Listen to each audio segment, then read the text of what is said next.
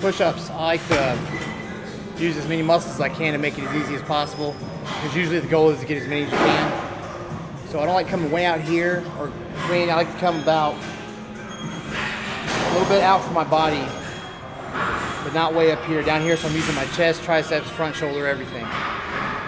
So when I do push-ups, I get to where I can keep myself above the ground without any effort. So just kind of fold my arms and lay that way I don't touch the ground.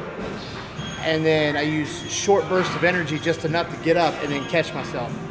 There's a problem when people do like military PT tests, things like that. They go really slow on the negative and they burn themselves out. You actually burn off more energy on the negative than you do the positive. So the trick is to use short bursts of energy, enough to go up and then let yourself come back down and catch yourself, so that you don't use a lot of energy and you can do a lot of push-ups. And then you get your position with your hands and everything to where you use as many muscles as possible. So I'll demonstrate.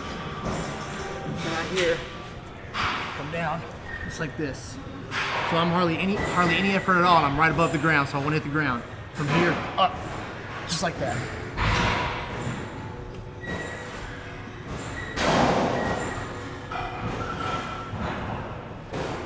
So as you can see, I don't ever touch the ground, because by the time my arms folded, I'm still above the ground. I'd have to try to touch it. I use just enough energy to get almost to a full lockout, so it counts as a push-up, and I just let myself come back down and I catch myself at the very end.